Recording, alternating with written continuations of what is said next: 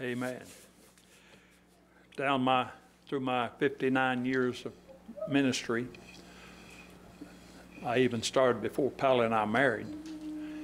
I've always tried to find the mind of God when it comes to what I want to talk about. And there are certain passages of Scripture that I have gone over and over and over and over. And every time I come to them, I think, well, I've wore that Scripture out, you know. But the Lord just keeps bringing me back to, I think, some of the most powerful Scriptures in the Bible. And I guess someday I will be able to cipher out why God keeps directing me back. But until then, we'll go on doing what I feel like the Lord wants us to do. And this passage of Scripture, all of you, I should say most of you, can quote. John 3:16 through 18. For God so loved the world that he gave his only begotten Son, that whoever believeth in him should not perish, but have everlasting life. For God sent not his Son into the world to condemn the world, but that the world through him might be saved. He that believeth on him is not condemned, but he that believeth not is condemned already, because he hath not believed in the name of the only begotten Son of God. Now, I read that from the King James Version of the Bible. I use New Living Translation a lot. Some people use the NIV. But I think this kind of speaks for itself. This morning, I want us to realize that afresh and anew, that Jesus died and was placed inside of a tomb, but on the third day he rose to make good on this one promise, that no matter what time or what place or whatever the situation is, whosoever believeth in him will not perish. Amen. We ought to be able to say amen to that. The whosoevers of this world can rejoice today that Jesus is alive to make his plan of salvation available to everyone. I want to ask you a question this morning. Are you a whosoever? Everybody is. Everybody is a whosoever. We are, because that's God's plan of salvation in a nutshell. Whoever means three things, and I want to touch on these three things this morning, or I should say it includes these three things. Whatever, wherever, and whenever. Let me give it to you again. Whatever, whenever, and wherever. God's plan is available. So look at the first thought that I want to have this morning, and I don't know how I came up with this unless it just came from God. Whosoever means whatever you're doing in your life, regardless of what it is, you are a whosoever. Think about that. However Jesus may find you, he can save you no matter what you're doing in your life. The gates of mercy are still available to us. Our circumstances or our whatevers does not determine if we are accepted by God. You may be with the crowd that has turned their back on God, but that doesn't minimize the fact that God loves you. Amen. If you would nod your head once in a while, I don't want to have to stop and count every time, just amen. John 3:16 says, it's our belief for whosoever believeth in him should not perish. Whenever, wherever, whatever they're doing. Amen. Let's look at the story of Saul's conversion. Saul was uttering threats with every breath and was eager to kill the Lord's followers. So he went to the high priest in Acts chapter 9. He requested letters addressing the synagogue in Damascus, asking for their cooperation in the arrest of any followers of the way of Jesus Christ. Anywhere he found them, he could arrest them. He wanted to bring them, both men and women, back to Jerusalem in chains. But something happened in his life. Paul was doing a whatever in his life. As he approached Damascus on his mission to persecute the church, a light from heaven shined down upon him. He fell to the ground and heard a voice saying to him, Saul, Saul, why are you persecuting me? Paul was in a state of whatever he was doing. I know that's kind of a crazy statement, but he was doing something all right with his life, but it was wrong. God has a way of getting our attention when we're just doing whatever we want to do. God will let you do whatever you want to do, but he has a way of getting your attention. Saul was in a sinful state, but God had a plan for him. In Acts 1:8 says, 8:1, Paul said Saul was one of the witnesses as he agreed completely with the killing of Stephen. Saul held their coats while they stoned Stephen. Acts 8:3, Saul was going everywhere destroying the church. He was doing whatever he wanted to do. But God got a hold of him. A light came down from heaven and changed his whatever to whosoever. Can you put that in your thinker? I know these are kind of complicated words, but they're really not. God lets you do whatever you want to do. But when he gets your attention, it could be severe. The second thing is whenever. Whosoever means whenever. Have you ever come across a gift card in your billfold, your purse? Say it's a $50 gift card for a restaurant. You begin to examine it, and you look at it, and you realize it's expired. Somebody gave you a gift card and you didn't pay any attention. You just stuck it in your wallet along with the other cards, and it's expired.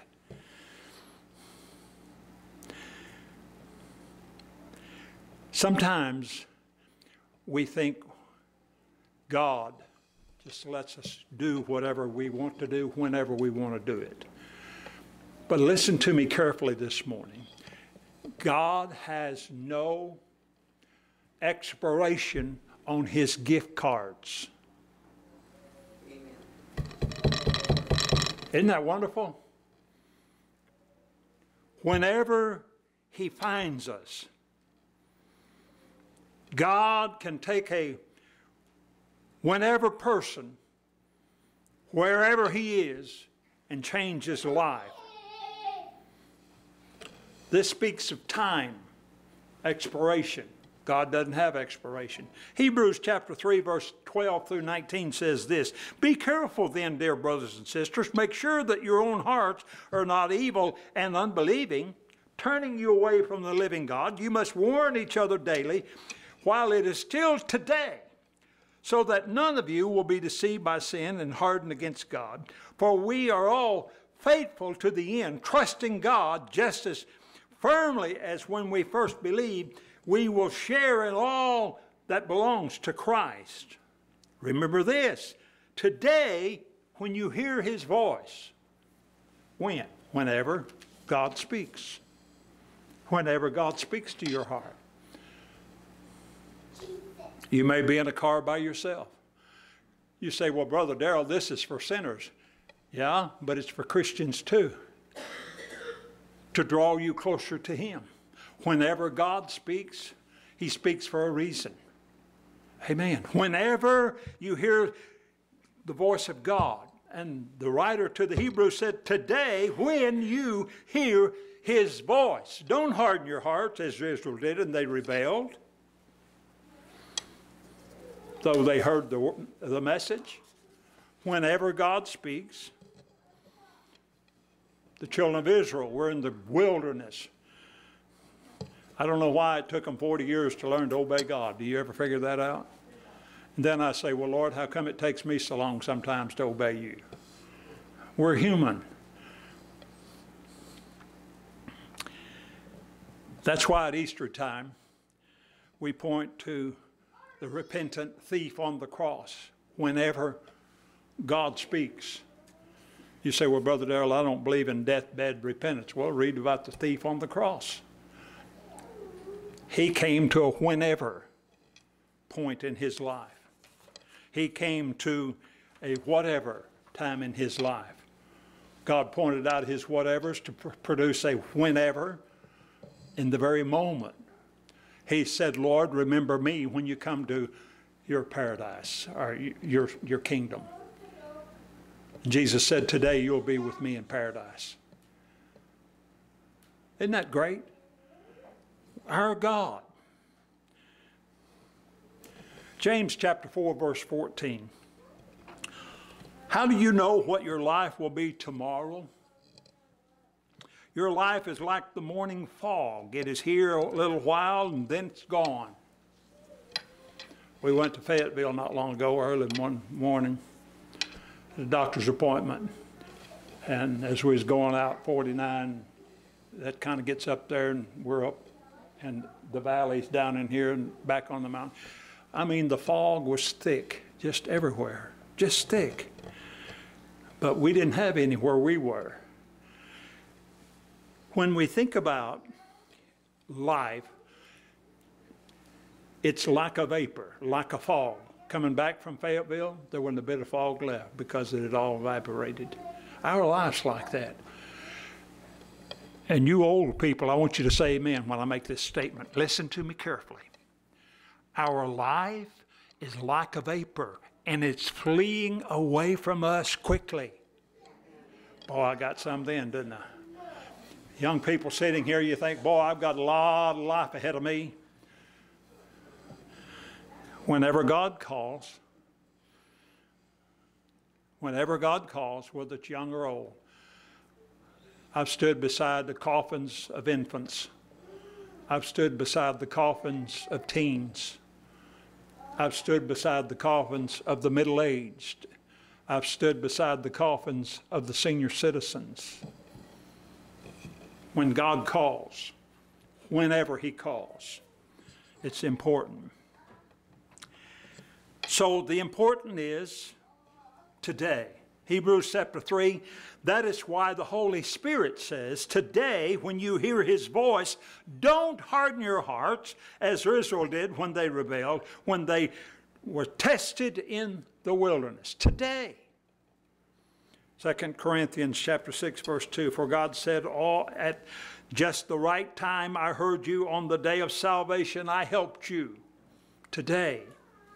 The right time is now. Today is the day of salvation. None of us knows when the end will come. And then the last is wherever. Whosoever means wherever a person is, God can still reach them. Wherever you are, you're not far from home. It brings me to the story of the prodigal son. He decided he knew more than his daddy. He wanted in his inheritance. He wanted to go live on his own. You know where his wherever was? You know where it ended up being? In the hog pen. There are people who are raised in churches that decided they didn't want God. It drifted away into deep sin, got involved in all kinds of things, drugs and alcohol, and just, you think, boy, there's no hope for them. But whenever God calls, wherever you are, the prodigal son wasted his substance, his inheritance, on riotous living. You can stretch your imagination to realize what that was. He got so poor because he wasted his inheritance and spent it all. He ended up feeding the hogs for a farmer. Didn't have anything to eat but the husk that the pigs wouldn't even eat, trying to survive. But now listen. Through the power of God, he came to himself one day and said, my Father's servants have more than I have. I'm going to go home. Going home. Wherever we are, God still calls, beckons us time and time again. Whosoever means wherever you go, God is waiting for you to return. Whosoever means wherever you go, he's saving your place for you. Whosoever means when you go, you're never too far to come back home. The Father is waiting to embrace.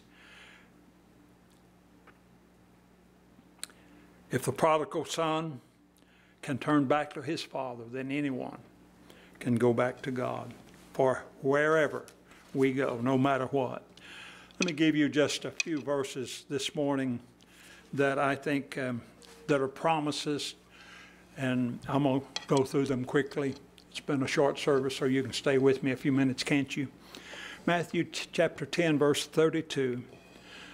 Everyone who acknowledges, whosoever, everyone, whosoever, everyone who acknowledges me publicly here on earth, I will also acknowledge them before my Father in heaven. That's pretty good, isn't it? Matthew 10:39. If you cling to your life, you will lose it. But if you give up your life for me, you will find it. Whosoever will. John 3:36. You knew John 3:16, but you know verse 36? And anyone who believes in God's Son has eternal life, and anyone who doesn't obey the Son will never experience eternal life, but remains under God's angry judgment. Wow. John 4:14, but those who drink the water I give will never thirst again. It becomes a fresh, bubbling up spring within them, giving them eternal life. That speaks of whosoever will. John 11:26, everyone who lives in me, believes in me, will never die. Our old bodies are wearing out. We'll all go to the grave. Jesus tarries. But there's a better life ahead of us. Then in Revelation chapter 22, verse 17, the Spirit and the bride say, come. Let anyone who hears this say, come. Let anyone who is thirsty come. Let anyone who desires to drink freely from the water of life come. Jesus is calling, whosoever will. Jesus died on the cross, rose from the grave the third day to make these promises a reality. Whatever you're doing in life, God wants you to live a godly life. Wherever you believe, He accepts you. Wherever you've been, it's not too far to come back. Sinclair Ferguson wrote this, and I'm going to close with this. It is misleading to say that God accepts us the way we are. Rather, He accepts us despite the way we are. He receives us only in Christ for Christ's sake. Nor does He mean to leave us the way He found us, but to transform us into the likeness of His Son. Come to God, whatsoever and whosoever. I need you to take these home with you. Just think about the fact that regardless of who you are a whosoever. No matter where in your Christian walk is, you are whosoever. And the Lord Jesus Christ wants to pull you to his bosom and love you and take care of you. And all the people said, amen. Amen. Let's stand together. Thank you, Lord Jesus, for your blessing to us today. I pray in Jesus' name that you would take these few rambling words that I've tried to give on that wonderful passage of John 3:16, for God so loved the world that he gave his only begotten Son, that whosoever believeth in him should not perish, but have everlasting life. Make it a reality in our hearts and lives. In Jesus' name, amen. You're dismissed.